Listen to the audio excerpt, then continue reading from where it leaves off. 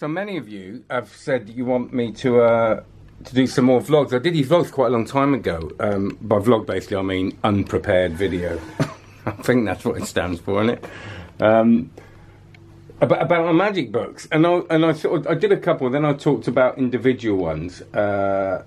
So I kind of do a similar thing, I suppose, because so many of you have said you want to sort of have a look at the books, and I kind of get that. I mean, when some people have said when they watch the reviews, all they're doing half the time is looking behind my shoulder and trying to sort of have a look what books I've got. So I haven't, and some people said it's an impressive collection. I don't think it is. As I've said before, I mistakenly sold some books. I'm so gutted. Again, I'll talk about this for the rest of my life. I sold my Andy Nyman Bulletproof now because I thought I'm never going to be interested in mentalism again, and actually I am now, which is a bit sad, along with some other stuff.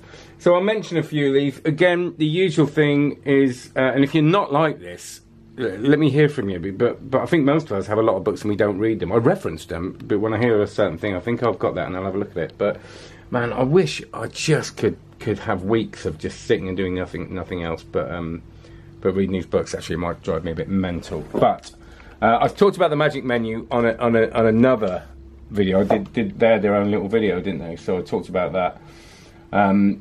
So I'll go with a few of these. Now this, the Faints and Attempts of Harry Reiser. Again, you know, it's something that I've opened up every. I was looking at something the other day. I can't remember what it was, but it's such a classic. I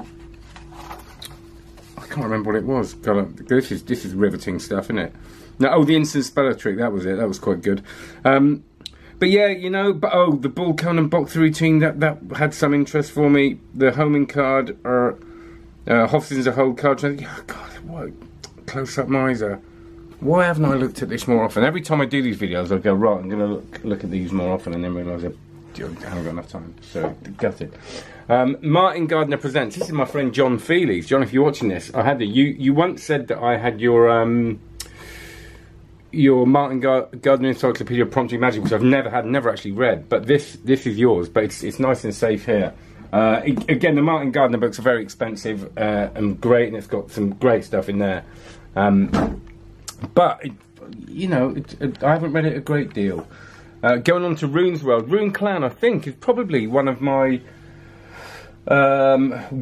favourite magicians to watch. I kind of, if you've ever been to any of the sessions, you would have seen him. But I think he's just a joy because he has that same sort of value, sort of sensibility and values of a lot of us that go for the entertainment and the magic, the mix of the sort of high skill level, and the making sure it's entertaining and funny. He's a bit of a Mac King, and I don't mean that in a way that he's like Mac King, because he's very original, and he's got his own TV shows and everything. But I kind of put him in that same level. So Rune's World's great, and it's written like a sort of comic book.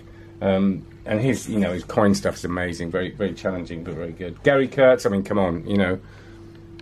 Nothing to be said about that other than that's just amazing. Gary Kurtz's stuff is incredible. If you haven't got that book, go for it. Roger Klaus in Concert. I think I mentioned that before because it was on another shelf and I've moved things around.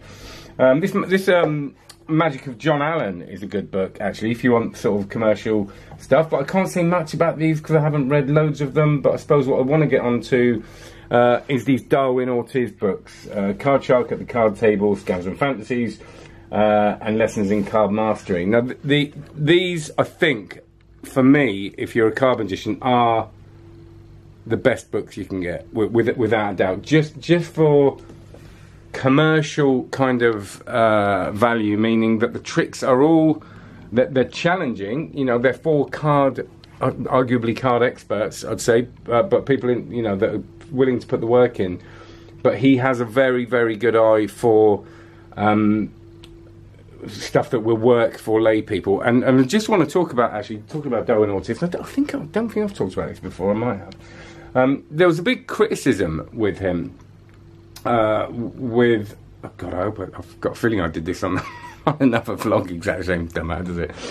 Big criticism of he talks about all this stuff, and he's written Strong Magic. That's what he talks about, and he's very good at teaching. But some people say that when he's out of that, when you see him out of a teaching situation, you actually see him performing, that he's a bit all over the place and doesn't seem to practice what he preaches. Now, I kind of have heard other stories, whereas if you see him for lay people, it's a totally different thing. And actually, I think you can teach and not do, even though I think he can do. But I think we've got to give people a little bit of a break when we judge their performances at magic conventions and in front of magicians, because I think something very different happens with a performance. I think you've got that thing in your head that you know, and even though he's someone that's been doing conventions for years, it's just a very different beast. You cannot perform in the same way. You can say the same lines, you can go through the same thing, but I think it's just... It's a very hard thing to judge. I think you can only really judge someone as a performer if you see them in front of an audience of mostly lay people, I think. But, you know, you could argue against that if you like. But definitely, if you haven't read the Ortiz books and you're into your cards, you really have to have them. They're up there with, you know, for me, Royal, you know, all that everybody says, but these are the ones that will just give you such a firm foundation. And I think some of them are out of print now. So, and the Burglass Effect, that's another one that is of good condition, in it, probably because it's already been opened. But a beautiful book, and that's another argument, isn't it? Does the Burglass Effect exist? Is it, or is it, you know? And I think that kind of answers that question. Yes, it does, but it's not maybe what you thought when you've seen that, you know, the really famous clip of.